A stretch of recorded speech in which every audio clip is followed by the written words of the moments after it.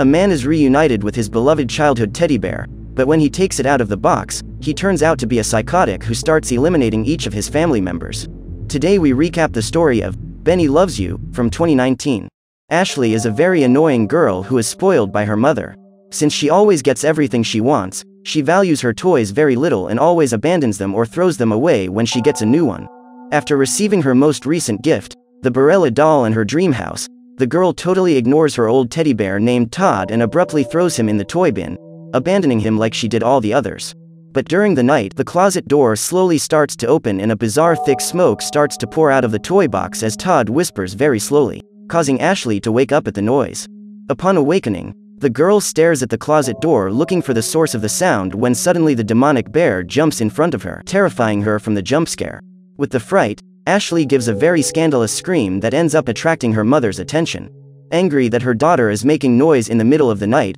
the woman doesn't even give the girl a chance to explain herself and puts the bear back in the box, while telling Ashley to be quiet and go back to sleep. But as soon as the mother goes back to her room, Todd opens the box once again and starts playing with the girl's psyche, running around the room as if she were in a macabre game. Until suddenly the possessed teddy bear disappears and Ashley decides to look for it but she can't find it. But when she gives up the search and looks up, she sees Todd inside the dollhouse she won earlier, and takes an absurd fright, giving a loud scream that deafens any person. Frustrated that her daughter won't obey her and continues to make noise, the woman angrily gets up and goes to Ashley's room where she gives her a supreme slap that would be worthy of taking the slapping championship belt. Tired of the whole situation, the woman picks Todd up and puts him to bed next to her daughter without imagining that the bear is more possessed than Annabelle. When the girl tries to beg the woman to take the stuffed animal away from her, the mother simply ignores her and tells her to shut her mouth, but as soon as they are alone in the room, Todd slowly turns to Ashley and drags her around the room until he traps her in the crate. The mother hears the generalized beating, and goes to her daughter's room,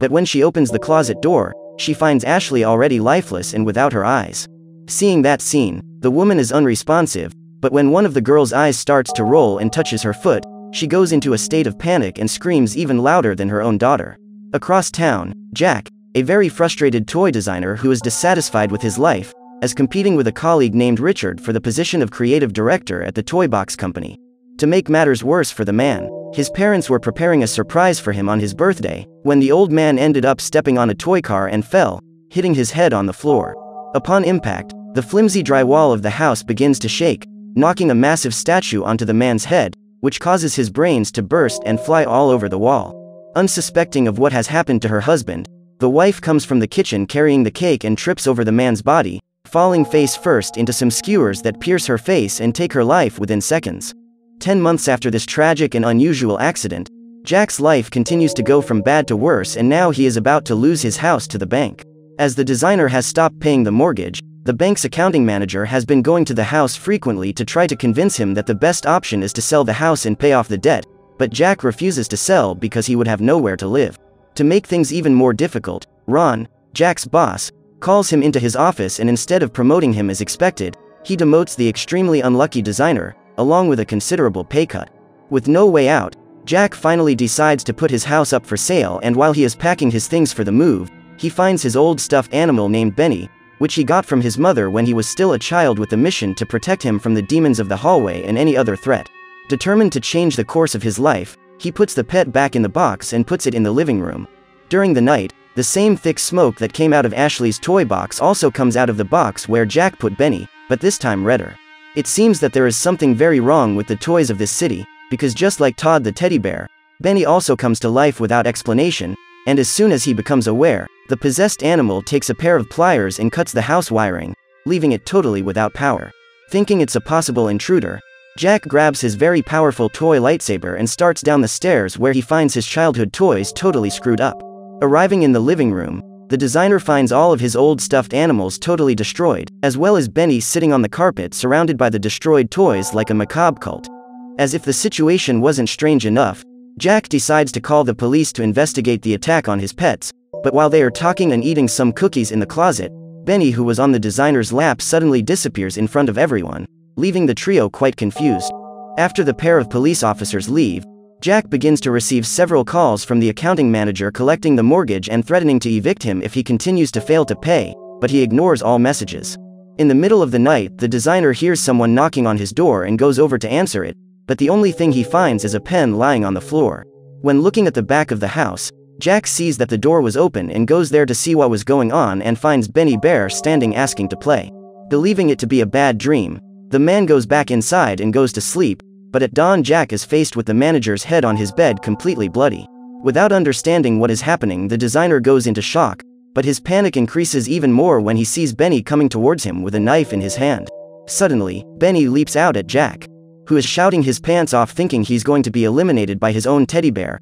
but as he falls onto the bed, Benny sticks his knife into the banker's severed head and strikes a pose as if he's in a show. Soon after that, someone starts knocking on the door, and when he leaves his room to answer it, Jack finds an extremely terrifying scene, with traces of blood all over the house and the manager's body sitting on the table bareheaded and with all the organs out. In shock at the true slasher scenario his home has become, Jack eventually forgets the person who was knocking on the door, but regains consciousness when the banker's severed fingers are thrown out of the toaster. Looking out the window to see who was knocking, Jack realizes that of all the possibilities, without a doubt this was the worst possible visit. Who is calling at the door is precisely the pair of policemen who visited him last night. Even though it was risky, Jack opens the door and starts talking to the officers who came to get the camera they forgot there and asks some more questions about the invasion. Knowing that they would enter the house, the designer closes the door abruptly with the excuse of changing clothes and rushes to hide the body and clean up that mess. After all, they would not believe him if he said that who did it was a teddy bear that had been kept in a box for the past 20 years.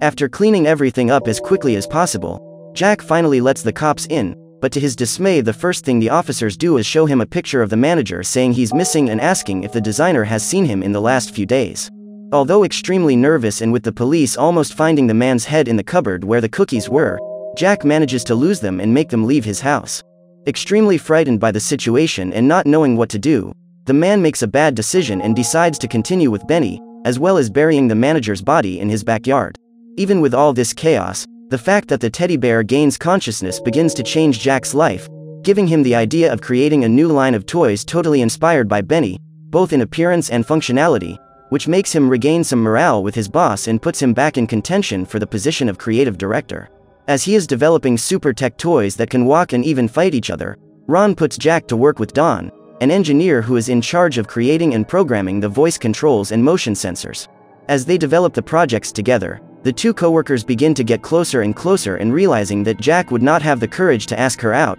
Don arranges a dinner with the man at the house where he lives, but there is a small problem in all this: Benny. As if this wasn't a worrying enough situation, Ron decides to go out with his family and asks Jack to look after his dog while they are away. While the designer thinks about what to do to prevent Benny from ruining his love life and professional life, his house is being visited by a realtor and a potential buyer, but during the visitation, the maniacal bear appears behind the man and crosses his body with the for sale sign. Frightened, the woman has the brilliant idea of hiding under the pillows, and sadistic as he is, Benny takes the opportunity to throw scalding water in her face, totally burning her face. Desperate, the girl runs to the second floor, and when she finds a ladder, she decides to hide in the attic where she could call the police, but to her misfortune she ends up dropping her cell phone, getting stuck and incommunicado. Upon arriving home, Jack sees the body of the realtor and is extremely furious with Benny as he once again risks being arrested because of his psychopathic teddy bear. After tidying up the mess and burying another body, the designer puts Benny back in the box, and after making him promise not to leave under any circumstances,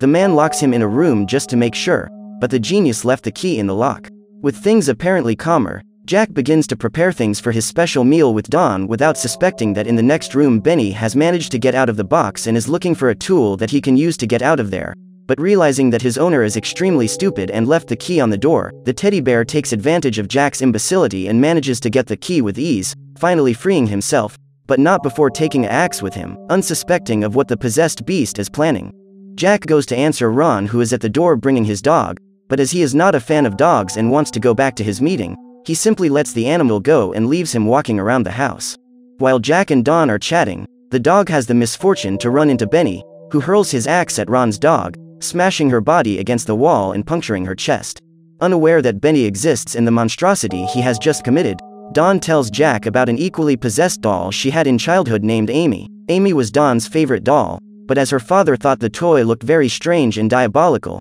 he decided to disappear with the object. The night before his daughter's birthday, the man got up to go to the bathroom as he normally did, but when he was going downstairs, he tripped over Amy, who simply reappeared out of nowhere and broke his neck. Apparently the doll Dawn had came to life the same way Benny and Todd did, and to get revenge she pushed the little girl's father down the stairs, taking his life. As Dawn tells her story, Jack sees that Benny has managed to break free and is carrying the dog's lifeless body through the house in a terrifying way. Going after the teddy bear more psychopathic than the Joker, Jack finds the doggy's stiff corpse hanging by its collar, and to try to hide it from Dawn, he stashes the corpse in the washing machine before she sees anything. While looking for her companion around the house, the woman sees Benny holding a knife and, believing him to be the prototype Jack was using to develop the toys, picks him up on her lap without imagining what this monster might be capable of. Realizing Benny is jealous and wants to eliminate Dawn, Jack manages to convince her to go to his room while trying to arrest the bear. But when he is talking on the phone, Benny takes the dog once again and drags the body of the lifeless dog around the residence, but this time he ends up arriving in the room where the woman is. Knowing that it will be the end of him if anyone finds out that the puppy is no longer alive, Jack runs after the two, but when he enters the room and finally manages to reach the body, he realizes that it is already too late, and as a way of trying to get out of it, he pretends that the puppy would attack Dawn and starts to stage a body fight with the pug. Then Jack throws the lifeless body out the window, but Ron has already returned and is parking in front of the house to get his pet back, but he stops right where his employee threw the dog's corpse, causing the body to crash on the windshield. Seeing that his beloved puppy has passed away because of his designer, Ron immediately fires him and asks him to go to the office to pick up his things on Monday, but when he finishes collecting his belongings and is leaving the building, he finds that same pair of police officers talking to the secretary. When they see Jack at the scene, the officers immediately call him to talk and show him some photos they found on the camera they went to get from the young man's house. They were photographs of Benny with the banker's body and head. Jack then goes home determined to end Benny and all this nightmare he created in his life. But when he arrives at his residence with a chainsaw to eliminate him, the man realizes that the teddy bear Nothing Cute prepared a birthday party for him just like his parents did, with cake and gifts. Seeing the affection Benny feels for him, Jack eventually weakens and gives up on destroying him, but he is still quite upset about losing his job and decides to lie down to rest. During the early hours of the morning, Jack, who is in a deep sleep, is woken up by Benny, who enters the room to pull his blanket and starts dragging it to the living room where he finds a person wrapped with gift paper. Upon unwrapping, the man realizes that the person Benny kidnapped is actually Ron. Although at first he thinks it's crazy and tries to release his former boss, Jack thinks better of it and realizes it's a good opportunity to fix things. He then blackmails Ron by saying that he will release him as soon as he has his job back, and on top of that receiving double the salary, and as he has no options the businessman accepts. Believing that his problems are all but solved, Jack begins to humiliate his boss into submission,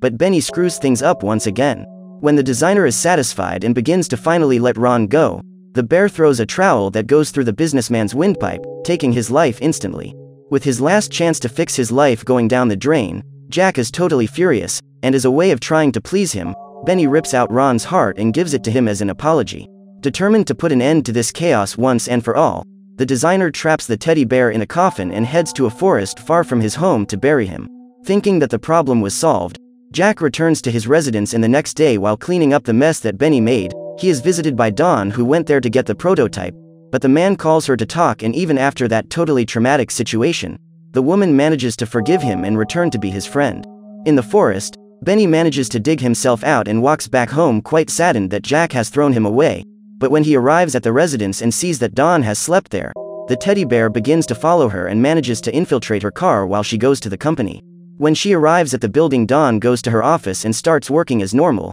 However, Benny has also managed to get in and is met by Richard, who thought the woman had convinced the designer to deliver the prototype. Upon waking, Jack realizes that Dawn has gone to work, but sees several messages that Benny left scattered around the house, and knowing what the bear is capable of, he rushes to the company to try to stop him from making a carnage. Arriving at the toy box building, Jack finds Benny piercing Richard's hand with a knife. With the panic in place, Dawn and the two designers flee and put a chair at the door as a way to prevent the hooded stuffed animal from following them, but they forgot that along with them there were dozens of other employees who, without having a way to escape, are massacred one by the psychopathic bear. After arriving at the company's parking lot, the trio gets in the car and goes to Jack's house, where they set up several traps for Benny, in addition, modifying an old toy robot that Jack had designed before all this madness happened, turning it into a dangerous machine. At the same time, Benny manages to get out of the room he was trapped in and takes advantage of the fact that he is in a company that develops toys and gets a real arsenal to go after his targets.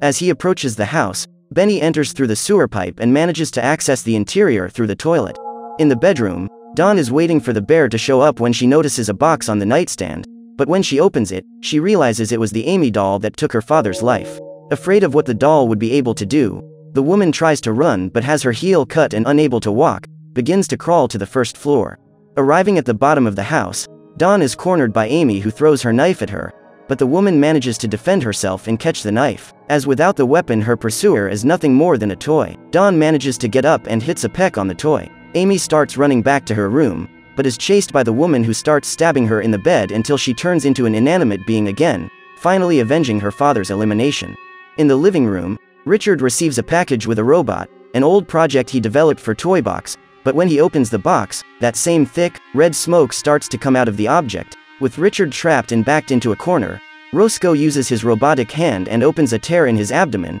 and as if that wasn't enough, the robot takes the vacuum cleaner and shoves it into the wound, sucking Richard's organs into the appliance until it takes his life. Finally, Jack finally finds Benny and tries to burn him with his flamethrower, but the ninja bear manages to dodge quite easily. The designer then takes his modified robot and puts it to fight with the dark bear, but even with the modifications, Benny manages to jump on the back of the robot and break his wiring, in addition to crossing the robot's body with his blade. After all these malfunctions, his carcass and system are totally damaged and he can no longer continue the fight, simply turning off. After taking Richard's life, Roscoe goes to Jack to eliminate him, but he and Benny start a dispute to decide who will take the designer's life. Despite all his stolen equipment, the stuffed animal has no chance against the extremely technological robot and is at an extreme disadvantage, but when he is about to eliminate his target, Roscoe ends up activating one of the traps that Jack prepared and has his back pierced by some nails, generating critical damage to his system that simply bugs and makes him walk without direction. Even after being thrown away, Benny still loves his owner, and finally alone with him, the bear just punches the designer in the face and runs to his room so he can take Dawn's life and be the only one in Jack's life again. With Benny holding his very powerful toy katana against the woman's neck, the man knows that if he makes any sudden moves, the ninja bear will not hesitate to take Dawn's life. He then pretends to give up on the girl and calls Benny to hug him, but as soon as he takes the bear on his lap, Jack pulls the knife that was hidden in his pants pocket and has a chance to finally end this nightmare, but for some reason, Dawn takes the most imbecilic attitude possible and rips Benny out of the man's arms. Just then, the police arrive at the residence to arrest Jack, and determined to save his owner, the maniac teddy bear jumps out the window over Dawn and starts running towards the officers. Seeing the stuffed animal running around with a knife, they start shooting at the creature and manage to land several shots on Benny, finally turning him back into just an inanimate toy. Unsure how to explain the whole situation involving a teddy bear to their superiors, the cops cover up everything that happened and allow the couple to escape, leaving Jack and Dawn unpunished to get on with their lives. And so ends Benny's antics.